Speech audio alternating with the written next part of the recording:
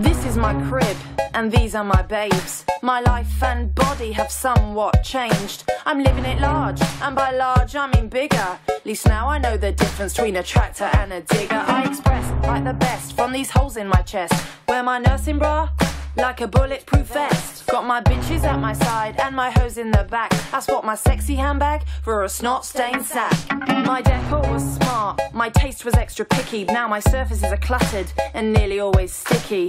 Work versus home is a mental combination, with my elbows deep in infant defecation. Wipe the sick off my coat, but the smell still lingers. Gave up on real food, eat leftover fish fingers. Once we talk about our lives, now the conversation switches. We compare cesarean scars to episiotomy stitches. It's the motherhood, it's another hood. I'd like to welcome you, but now you're here for good. We go from nappy rash to ending family feuds, and I'm flooding up your timeline with my baby news. Still got my wardrobe, but my thong now itches. Designer sofa, but now there's puke in the stitches. And I'm expressive, I express all the time, cause the doc said to not breastfeed is a crime. Tried to get my bod back with some yoga lattes. Hit up this Zumba class, swing by these new Pilates. I'm on an Atkins hype, on a keto diet.